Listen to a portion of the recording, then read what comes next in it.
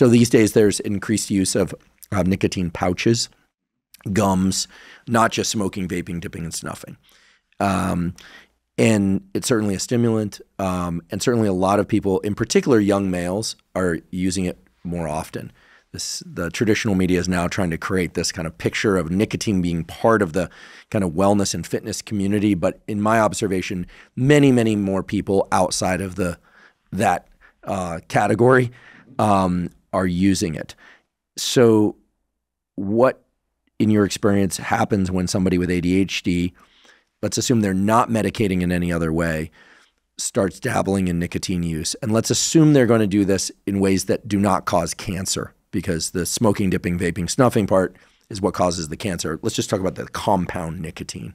Yeah, so there's some well-done research showing nicotine is helpful for improving some of the executive functions, so sustained attention, and I'm not sure which of the executive functions, but they help people focus, be sharper, do better.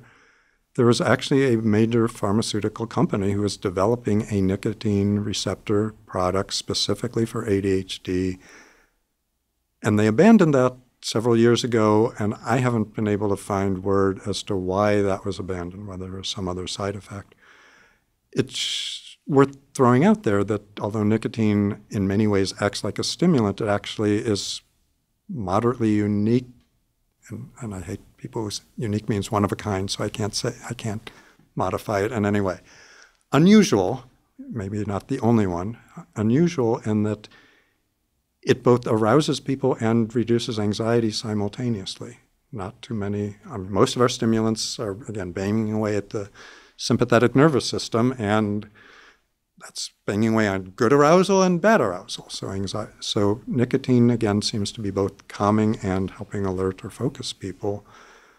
And as long as they're taking it in a way that's not clearly detrimental to their health, which smoking and vaping and probably chewing are, well, not probably, definitely are.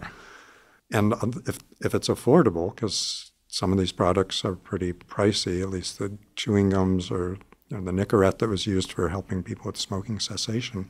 I have some people who feel that it's been an important and useful part of their regimen. I have some people, small numbers, who prefer it to any other medications.